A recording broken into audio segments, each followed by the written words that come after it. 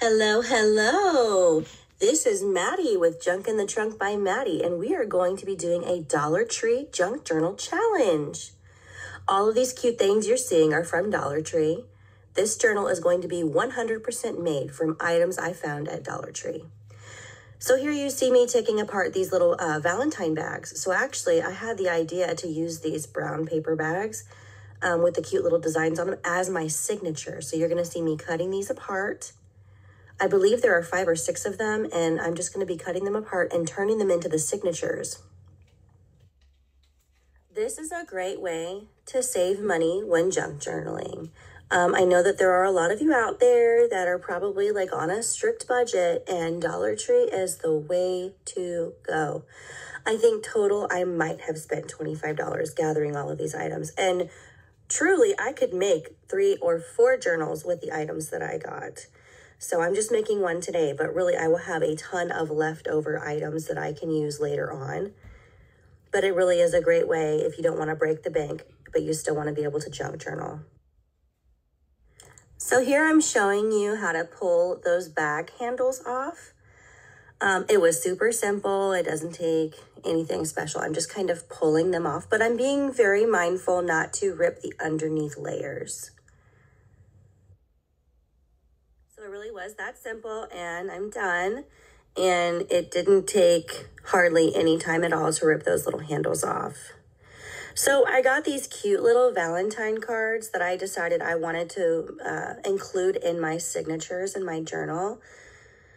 So I think I got 4 cute little Valentine cards, and I'm just going to sandwich them. I'm going to do the brown paper bag, and then a card, and then a brown paper bag, and then a card, until they're all sandwiched together. And y'all, look at this cute little turtle card. Oh my gosh, it was killing me with cuteness. Okay, so once they are all sandwiched together, you can see it's a really nice, thick little journal. It's going to make a cute little journal.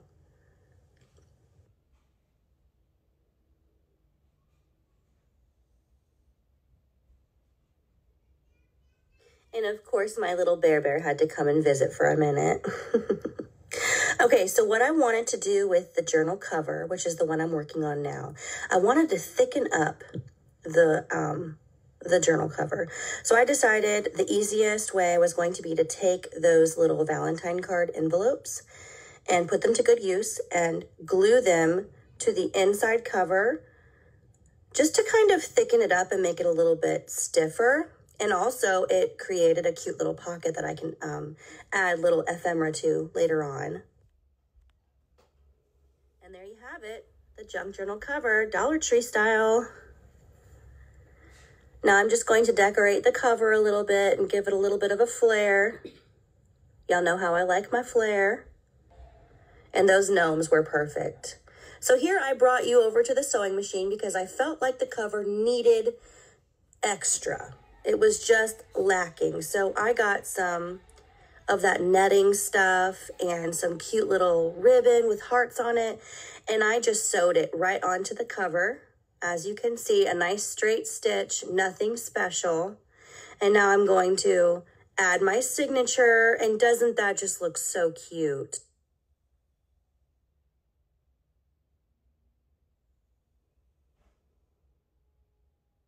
So the next step is going to be decorating the inside. I normally decorate my pages before I bind them in case I wanted to, add some sewing or some stitching, or it just makes it easier to get to the page if I can pull that part of the signature out of the book and work on it if I need space. These cute little hearts on a stick, I'm making a bookmark with. Oh my gosh, it turned out so cute. That was my daughter's idea. She found those little hearts at Dollar Tree and she says, Mom, we can make bookmarks. So that's what we did. That was Sis's idea. And actually I did end up stitching the edging just a little bit on that gnome because it was just not wanting to stick. So later on, whenever you see that, I did stitch it. Okay, so I'm using these little see-through bags. It's like vellum, right? So it was like see-through, and I thought, oh my gosh, this would be the cutest little pocket. So I used a couple of those and I made pockets with them. And then I added little ephemera to go inside the pocket. And I do end up sewing this pocket on because y'all know how that material is. It does not take to glue very well. So I did sew it. But look at that little pocket. Isn't that cute? Now, I had to cover up all of the little spots on the brown paper bags where I had pulled off the handles. And so you'll see me throughout this signature, just kind of like adding little things over top of the imperfections at the top of the pages where those handles were.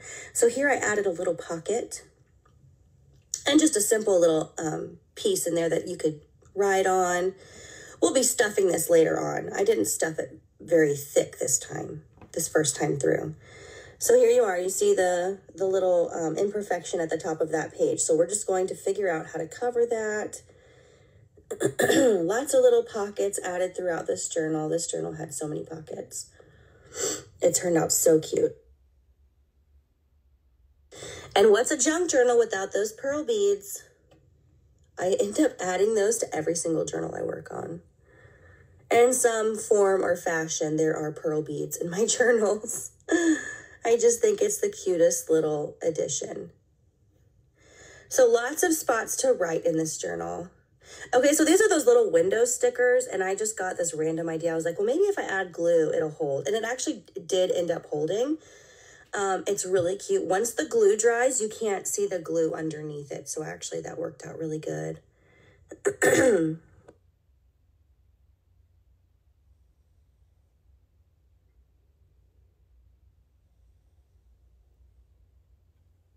And I added so many pockets, and I used all of those envelopes that I got, so nothing went to waste. I absolutely love using envelopes in junk journals. And here you see me adding just a little extra color to that envelope. I didn't want them all to look the same. There's my Bobo. He came to say hi to everyone. He was in his Lucky Charm pajamas. Isn't he so cute?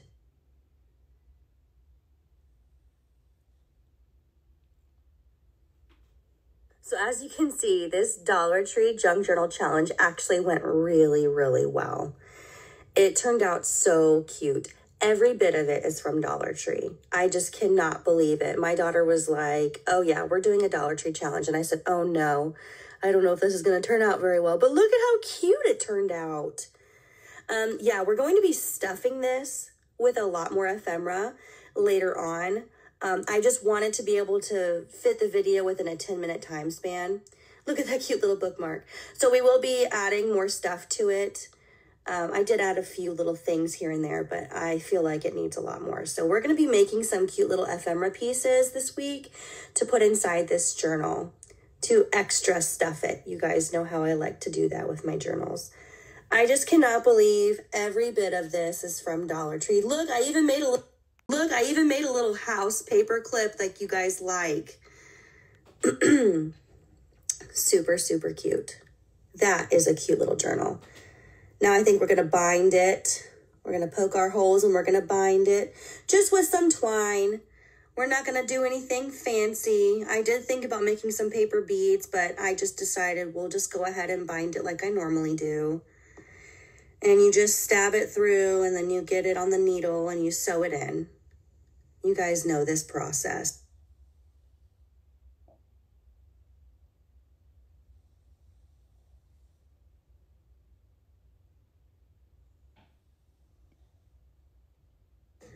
So as y'all can see, this Dollar Tree Junk Journal Challenge was an absolute success. So thanks, sis, for the idea. It turned out absolutely adorable and better than I thought it was going to turn out. Look at how beautiful and thick that journal is. Okay, guys, well, if you haven't already liked and followed our page, I would appreciate it if you did that here on Facebook, but you can also search our name, Junk in the Trunk by Maddie, on all major social media platforms, such as YouTube, TikTok, Facebook, Instagram, Pinterest. You can find us on all of those platforms, and we would love a follow and a like. We are so appreciative of all of our followers, and we're so proud of the channel that we have built. And we hope to see you guys back here on Friday because we're going to be working on our Barbie journal. That's going to be our giveaway once we reach 5,000 followers.